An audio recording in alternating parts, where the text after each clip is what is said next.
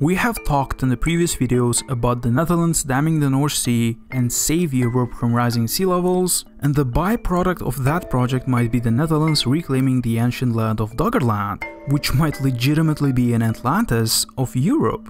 Damming the North Sea in and of itself is a crazy idea, but in the long term, it's scientifically and economically feasible.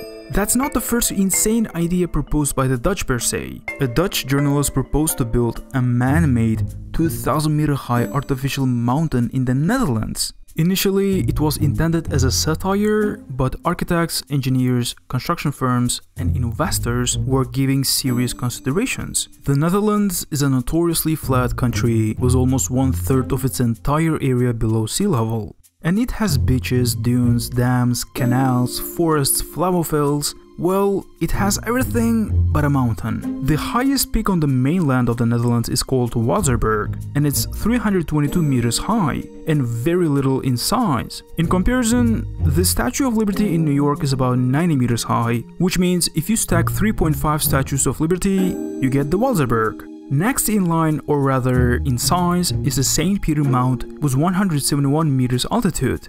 Well, in general, there is hardly any mountain in the Netherlands. This partially might explain why bikes are so popular over there. It's just a flat land. And I have observed one interesting analysis. When you look at the Netherlands Olympic record in the Winter Olympics, unsurprisingly, all of them bite speed skating, a sport which does not involve any elevation and altitude. But interestingly, if you look at Norway's record, which Norway is the most mountainous country in Europe, almost every single gold medal is achieved by a type of sport that involves altitude exercise and training. So this is why this journalist named Thijs Zonneveld proposed to build a 2-kilometer high man-made mountain to open ski resorts, villages and tourist attractions on it. Usually, Dutch athletes go to Germany, France and Switzerland to learn how to ski.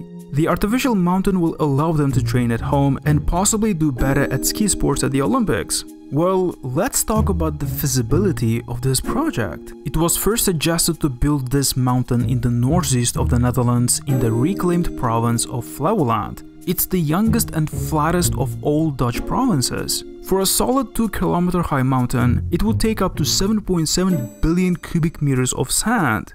It's doable, but it would be twice as hard as the world is running out of sand.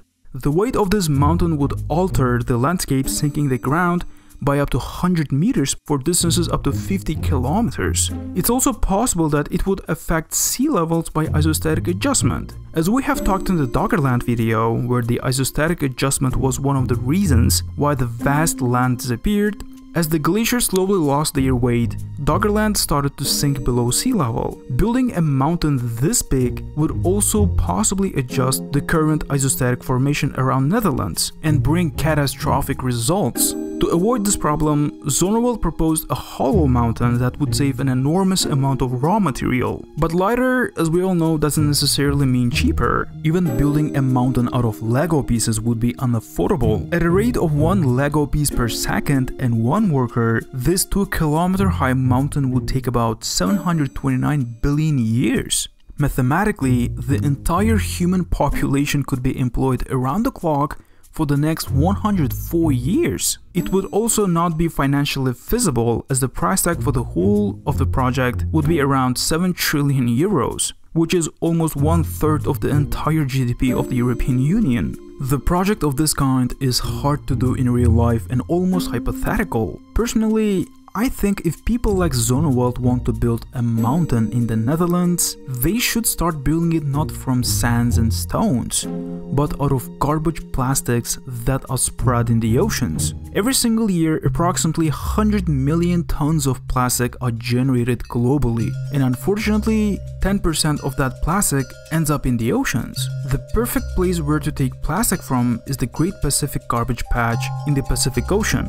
The size of the patch is indefinite, as it's not one collected thing at one place, but rather spread out debris. Estimates of size range from 700 square kilometers, about the size of Texas, to more than 15 million square kilometers, about the size of Russia. Approximately 87,000 metric tons of plastic inhabit the patch, and in total, 5.5 billion tons of plastic garbage remains in the oceans and land.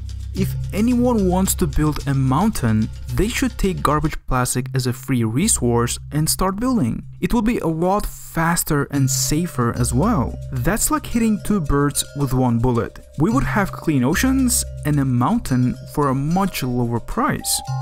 Well, that's pretty much it. What do you think? If anybody wants to build a mountain, how they should do it? Leave your thoughts down in the comment section below, and thanks for watching. Support channel on Patreon and subscribe not to miss upcoming episodes.